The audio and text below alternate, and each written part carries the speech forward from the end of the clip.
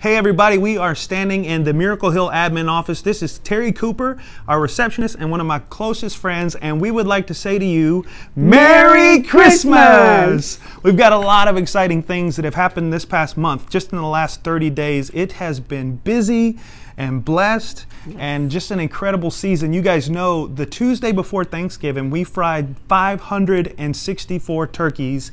We had over 250 volunteers come out to the Spartanburg Rescue Mission, and thousands of meals were prepared for individuals in our shelters and individuals in the community. It is the season of coat drives. It is the season of canned food drives. Just to name a few, we've had Mitchell Road Academy do a huge food drive to stock our food warehouse. Bob Jones Academy did a food drive to stock the children's home. We want to say thank you to you if you've been involved in that in any way, shape, or form.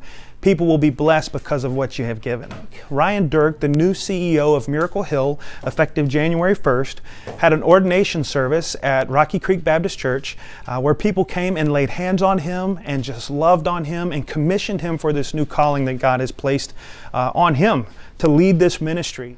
Another exciting thing that just happened this past week is we had a big day of miracles with WSPA. They basically let us hijack their Facebook pages, and we had Facebook Live videos going all day long from all of the different missions. Particularly, we focused on Spartanburg Rescue Mission, the Overcomers Center, Shepherd's Gate, and then we closed out the day at Greenville Rescue Mission. But we allowed folks to really get kind of a behind-the-curtain look at what's going on behind the scenes. We had people sharing stories of what God has done in their life. We had staff members telling folks what it was like to serve people during the holiday season. It was just a wonderful day. We want to say thank you to WSPA, and we hope that a lot of people learned something that day. We also want to point you to our YouTube channel. We've got a new project going on here at Miracle Hill called Stories of Rescue, and every single month we're going to be dropping a new video on our YouTube channel. It will go out via email, it will go out on our Facebook page, but it's a new story of rescue testimony. It's someone whose life has been changed in one of the shelters. Remember, we serve over 3,000 people in the course of a year.